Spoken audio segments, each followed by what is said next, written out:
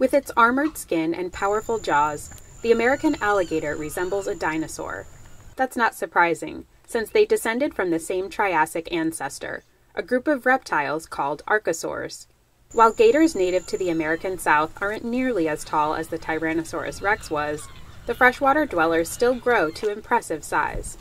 Among wild alligators in Florida, the largest male on record measured 14 feet 3.5 inches long.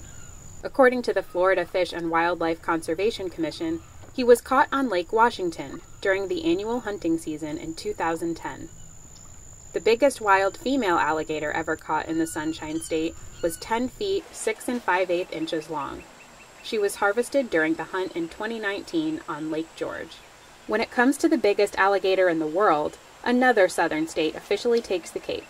In 2014, an Alabama woman caught one measuring 15 feet 9 inches long, a record certified by Safari Club International.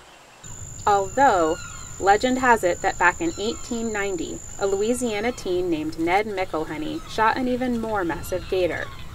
According to hunting lore, using the barrel of his shotgun as a ruler, he estimated the reptile was 19 feet 2 inches long. McElhenney grew up to become a well-respected naturalist and authored a book called The Alligator's Life History. To this day, the Louisiana Alligator Advisory Council lists the 19th century harvest as the state record. But without formal corroboration, the claim has been challenged over the years, with McElhenney, at times, branded a teller of tall tales.